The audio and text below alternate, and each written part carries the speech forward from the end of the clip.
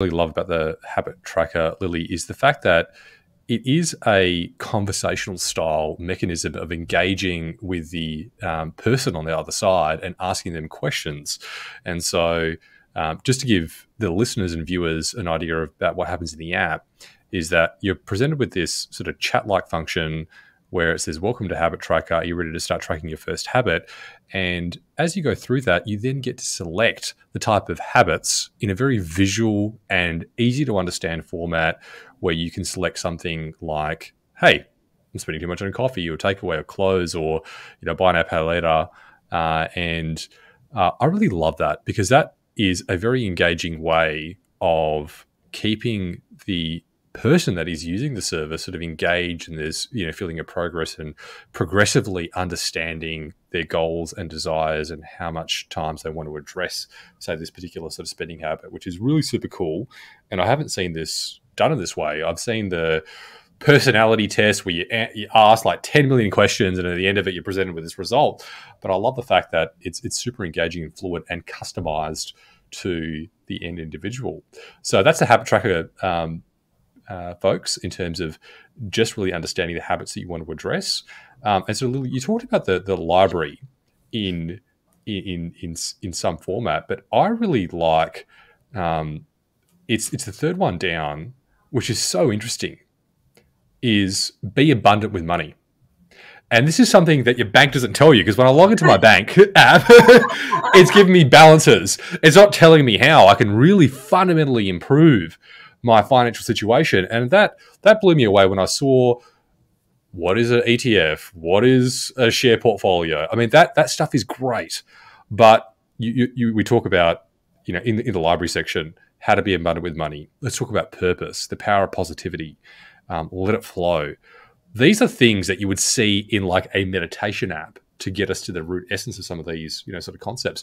I'd love to learn more about just some of those pieces in the library section and how that can really help people understand their money in a deeper way, because I think they're super unique and very different to what I've seen before in financial apps.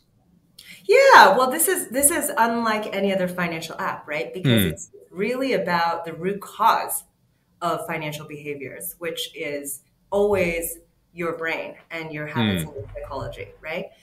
And so what you're talking about, being abundant with money, it's a feeling, right? It's a feeling, because what the research shows is that around the sort of average income in Australia, beyond that, people don't get happier as they earn more money. And all of us have this psychology where, I mean, maybe not all of us, but most of us, certainly, I think it's been my experience where I feel like if I had more money, life would be easier. And it's a source of stress, right? And I experience scarcity, and I know a lot of people do. And sometimes even like you earn more or you have more and you still feel like it's not enough, Like maybe we even felt more relaxed about it in our uni days and when we were younger, and now we're older, we're doing this difficult adulting thing.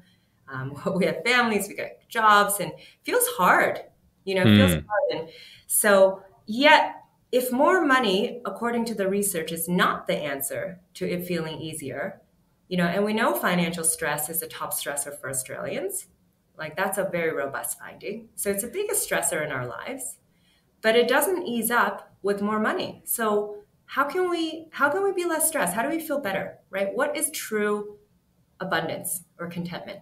Because everybody comes in and, we do a values diagnosis in the app. You start connecting with your values and learning more about your own personal values. And most of us value security. We also value other values like adventure or creativity or love or, whatever it is. But for many of us, security is also one of the values. But how do you feel secure?